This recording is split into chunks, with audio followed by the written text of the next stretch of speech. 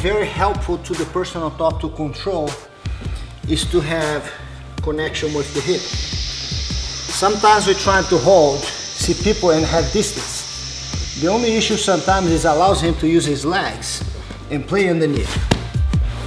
When I have my hip connected with his hip, go back on the knees, it's very hard for him to, it's no base, now I can go anywhere I want. Bring him back, base I can go forward. It's very hard for him to get away from you.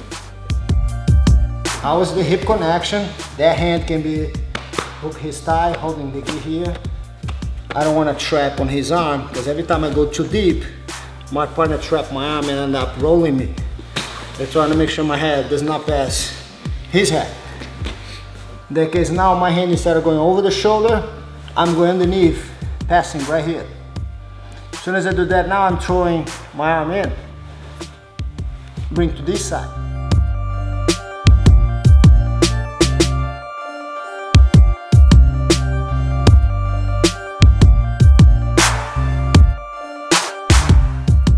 At the same time, I'll bring the outside leg parallel to his leg to bring him between my legs.